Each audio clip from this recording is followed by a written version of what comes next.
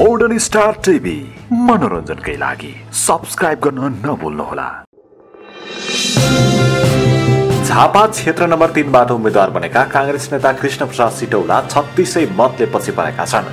वाम गठबन्धनका लागि राप्रपाबाट उम्मेद्वार बनेका राजेन्द्र लिङ्गदेनले 13060 मत ल्याएर अगाडि रहेका छन्। कांग्रेस नेता सिटौलाले 9441 मत ल्याएर लिङ्गदेनलाई यति बेला पछ्याइरहेका छन्।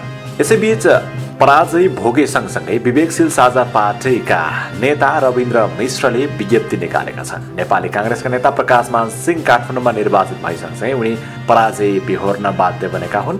आफ्नो हारसँगै रविन्द्र मिश्रले प्रकाशमान सिंहलाई फोन गरेर बधाई समेत दिएका छन्। देशको राष्ट्रिय पार्टी बन्ने विवेकशील साझा पार्टीको सपना यहीँनिर सकिएको छ।